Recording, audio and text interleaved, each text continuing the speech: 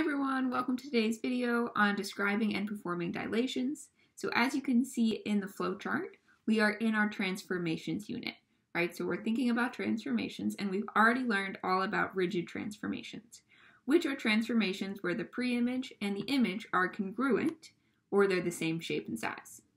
Okay, so examples of rigid transformations are translations, reflections, and rotations, which we've all mastered.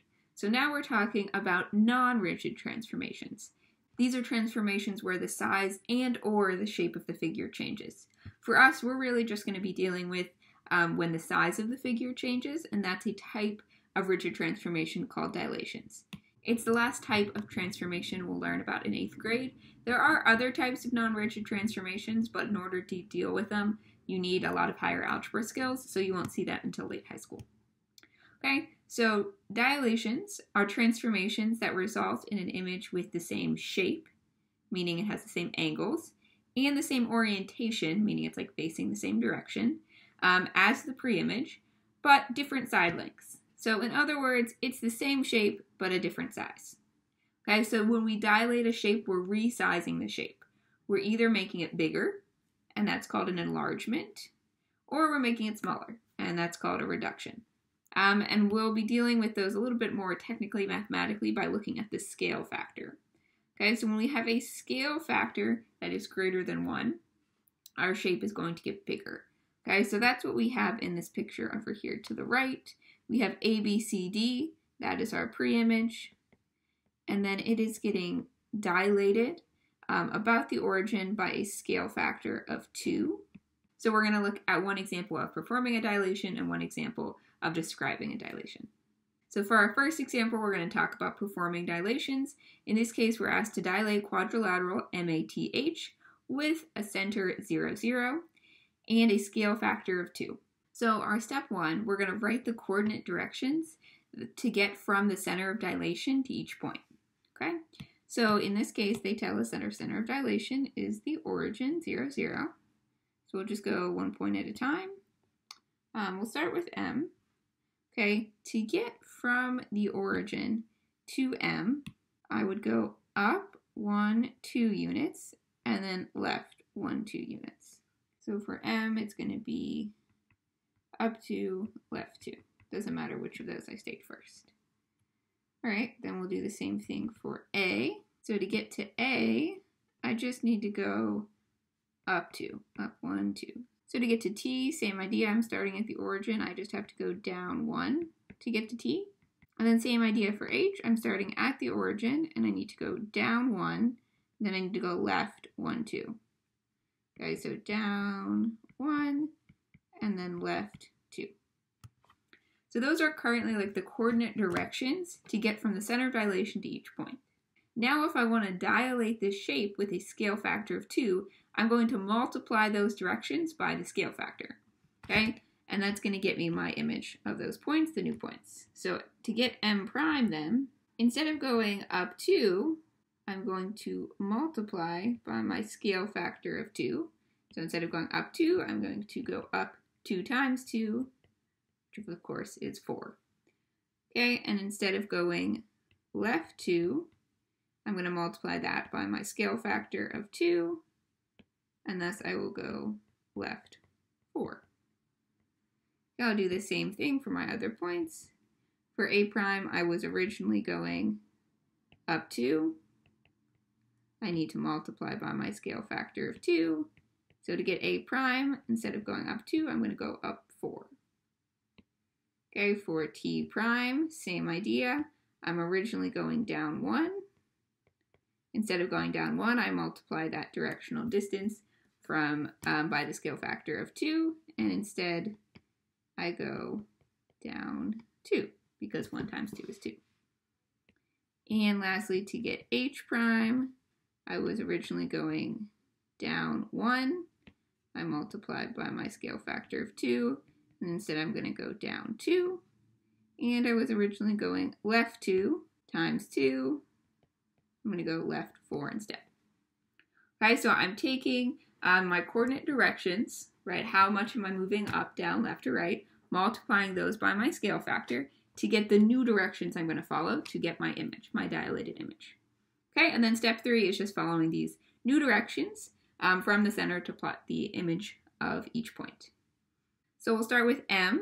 M was originally 2 up and 2 left from the origin. Instead, we have to go up 4 and left 4. So up 1, 2, 3, 4. Left 1, 2, 3, 4. That's going to be M prime, the dilated image of M. Okay, we do the same thing for A. A, I'm supposed to go up 4. So up 1, 2, 3, 4. And this is my image of A prime. Okay, again, same thing to get T prime. Instead of going down 1, I'm supposed to go down 2. And this will give me T prime. And lastly, to get H, instead of going my original down 1 and left 2, I found out I need to go down 2 and left 1, 2, 3, 4. This is the image of H, or H prime. Okay, and then lastly, I'm going to connect the points. And there we go. We have quadrilateral MATH with a center of 0, 0, or the origin, and a scale factor of 2. We did that dilation, and we got this new rectangle, the image of the original quadrilateral. Now we can notice some things about dilations. Originally, the length of MH was 3 units. If we count now, the new length of M prime H prime is 6 units. Okay, that makes sense. When we're thinking about our scale factor, it's always going to end up being this ratio of the image side length, 6, to the pre-image side length for any corresponding side length. 6 divided by 3 is 2. Okay, ultimately we're looking at a quadrilateral that is twice as big as the original, and it's like twice as big from the center, like it grows out of that center. All right, awesome, great job everyone. And now we have a describing dilations example. Describe the dilation that maps PQRS to P prime, Q prime, R prime, S prime. So to describe a dilation, like we kind of just saw, we're going to need a center and a scale factor. All right, so first let's start with the center. For most of what we're going to do together, the center will be the origin, but it doesn't need to be. Generally speaking, to find the center of dilation, we're going to take corresponding points and draw a straight line that connects them. You're going to do that for each pair of corresponding points, and they should all meet at one point, and that's going to be your center. So for example, if I take P and P prime and I connect them, I'd get, that line. If I take Q and Q prime and I connect them, I'm going to get that line. S and S prime, I connect them, I get that line. And R and R prime, I connect them and I get that line. So we can see that the origin is right in the middle. It's the only point that all 4 of those lines share. So we know then it's going to be the center of dilation. And then we just need to figure out what the scale factor is. Okay, so for the scale factor, there's a few ways of doing it. The scale factor is defined as the ratio of the length in the image to the corresponding length in the pre-image for any given side length, right? So that's what we talked about briefly before. So like if I take the image Q prime R prime, this is a length of 3. And then the pre-image QR, that has a length of 6. Okay, we want to take the ratio of the length of Q prime R prime here divided by the length of QR, because Q prime R prime is the image and QR is the corresponding pre-image. Okay, the length of Q prime R prime is 3. The length of QR is 6. So that means the scale factor is 3/6, or that simplifies to 1/2. Okay, so the scale factor here will be 1/2. Sometimes though it'll be a challenge to find the length of any of the side lengths, because in this case, right, it's pretty easy because there's these horizontal and vertical side lengths. But if all of our side lengths looked like PQ or PS, you can see those are on a diagonal. We can't easily figure out the length of that line. So we can also use this approach with the directional distances like we do in the performing dilation.